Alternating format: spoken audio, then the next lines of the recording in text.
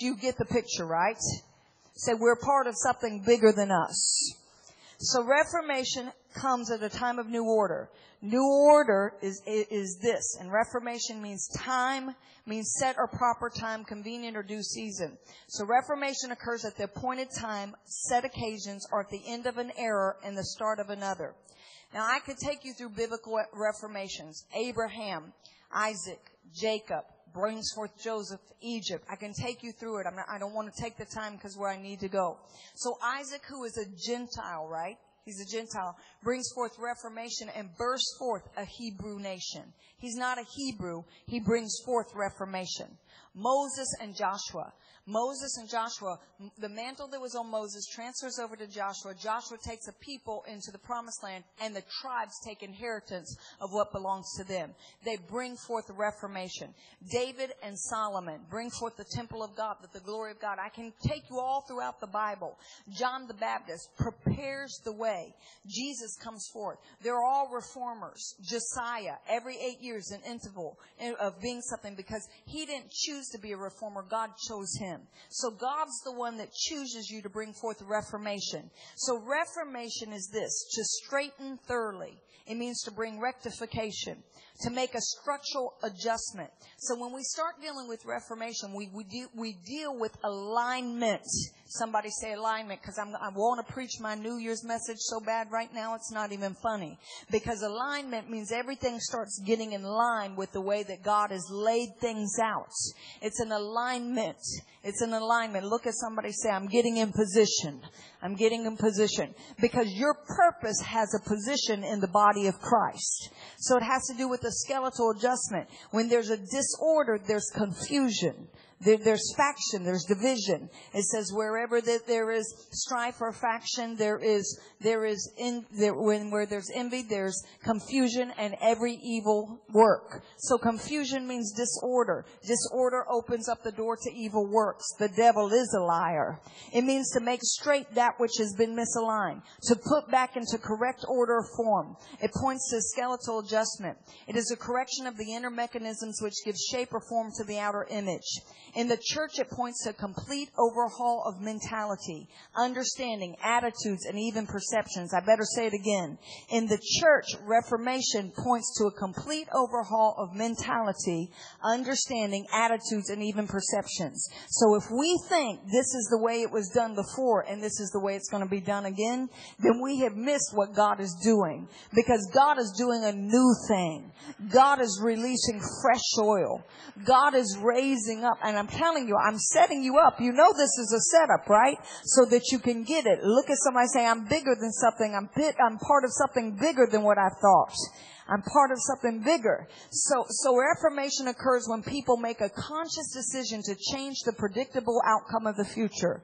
You've got to make a decision that I'm not going to be a product of where I've been. Our church is not going to be a product of the norm. We're not a bunch of lemmings that are going to follow and go off the cliff. We've tasted the goodness of God. This city is ours. We're moving in apostolic reformation. We're not going to sit back and settle for anything less. We're about to aggressively move into the place of purpose and position that God has for us. We are not a personality-driven church. There is one superstar. His name is Jesus Christ. We're going to stand in our place. We're moving up to a higher ground. Look at somebody, say, it's time for elevation. And all of this is going to trickle down in my family, in my finances, in my business, in my purpose, because what I'm hooked up to is going to flow down, because as the head goes, and the head is not just simply what's behind this pulpit. The head is much larger than what's behind this pulpit. As Jesus Christ goes, because he is the head of this ministry, he is the head of his church, so goes the body. And I'm telling you, God is moving his body into the greatest outpouring of his spirit that this world has ever seen. And you and I are a privileged people to be a part of it, to be born for such a time as this, to be raised up. Things are going to happen quickly. Businesses are going to be birthed quickly. Ministries are going to be birthed quickly. Things are going to come into alignment quickly, because it's the set time of the order of God. So Reformation occurs when people make a conscious decision. You have to decide, I'm not looking back. I've got the gift of goodbye. I'm not going to sit here and cry. I'm not going to feel sorry for myself. I'm not going to be a scatter. I'm not going to be a divider. I'm not going to sit here and say, well, why is this and question this? God is a theocracy. He's not a democracy. This is not a board. This is not a vote. This is not a political event. This is called the church.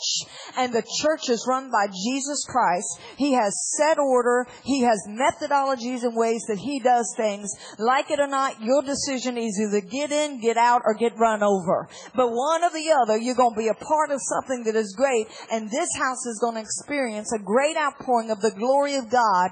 I feel it in my spirit. I feel it in my bones. I feel it in every part of me. Your family's about to be adjusted. Come on, things that aren't in alignment with God. I'm telling you, God's about to move. They're not going to be able to stay. People are going to be leaving your life.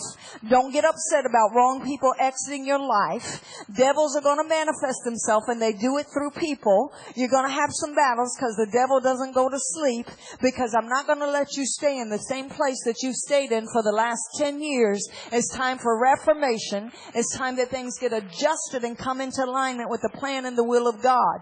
God spoke a long time ago. This is not just a local ministry. This is a global ministry, guys.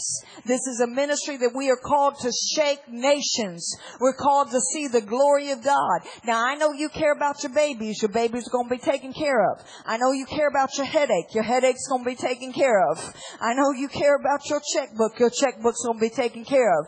But I want to get you out of you for just a minute and get you to care about what God cares about. And his picture is bigger than our individual little wish list. His picture is that he is moving in a mighty way, doing something significant, doing something great. He's elevating you to a higher position. He's going to put a demand on you. He has delivered the big. He is demanding the big, and he is about to thrust you into a large place. He's expanded your territories. He's broadening your vision. He's broadening your territory. He's enlarging you and increasing you. So all those prayers you've been praying, Ms. B, you better get ready, because you're going to do more than just stand up here and sing.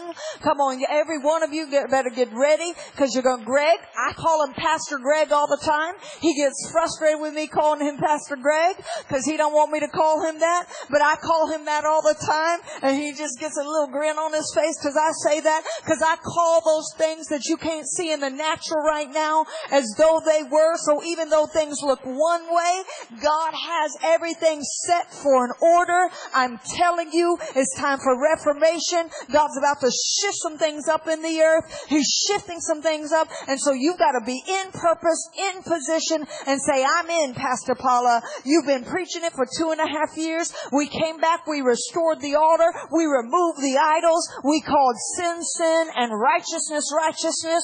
We called black, black, and white, white. We called gray, gray. We brought forth the word of God. We weren't going to deal with the devil. We didn't play with him. We kicked out Tobiah. We kicked out Sanballat. We said we're not going to have a terrorist spirit in here. We didn't come to have a club. We didn't come to look cute. That's for somebody else, but that wasn't my assignment. We came for a mighty move of God. I'm 45 years old. I'm tireder. I get older. I don't have the energy that I had when I was 20.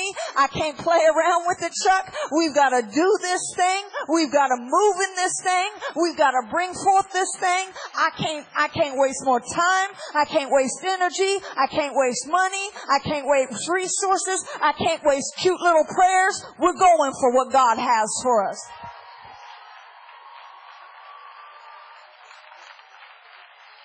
Somebody say amen.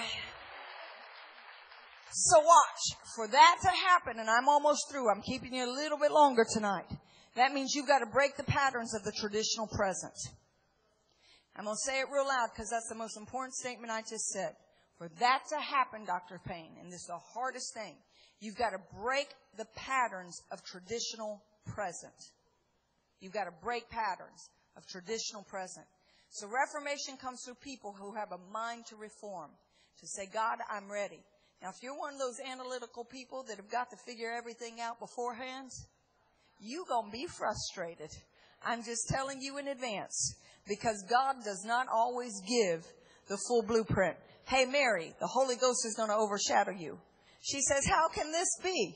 I'm a virgin.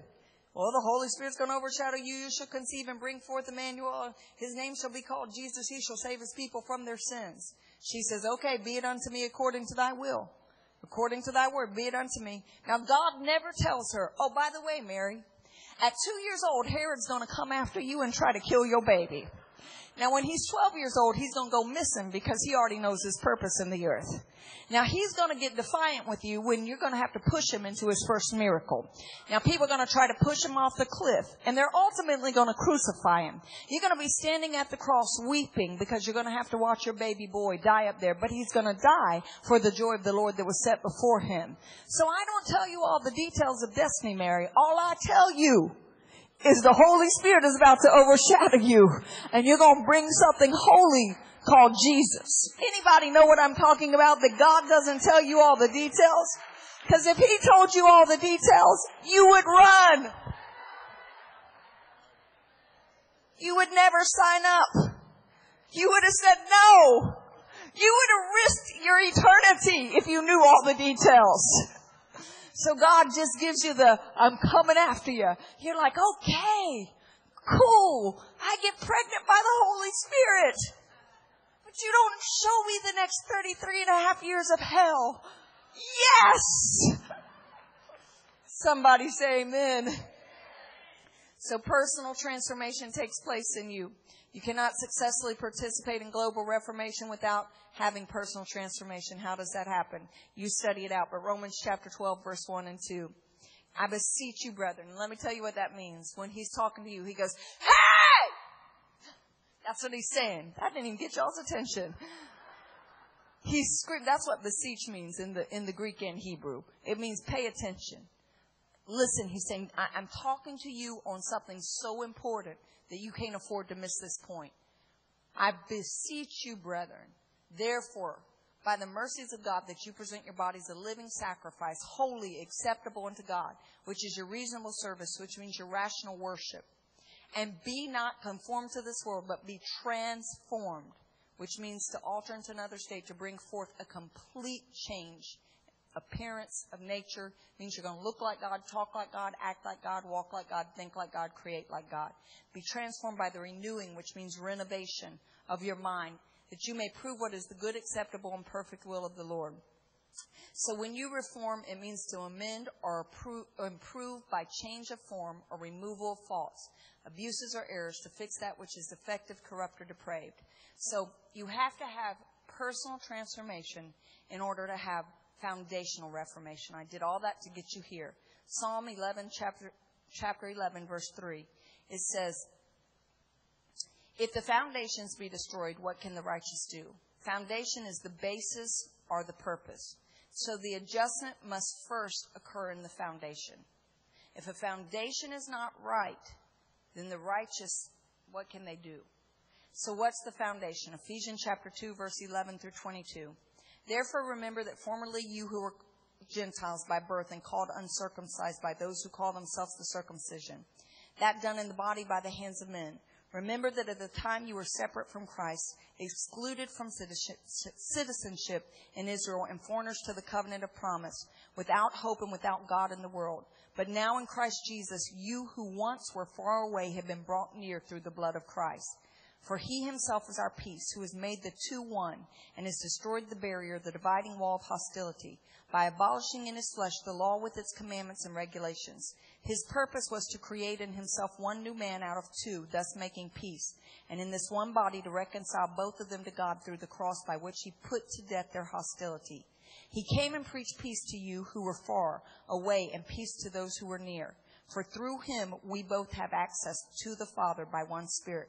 Consequently, you are no longer foreigners and aliens, but fellow citizens, here's where I want to take you, with God's people and members of God's household, built on the foundation of the apostles and prophets, with Christ Jesus himself as the chief cornerstone.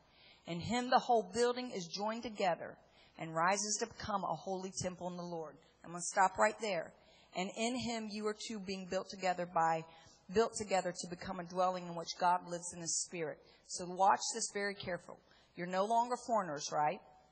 We're citizens of God.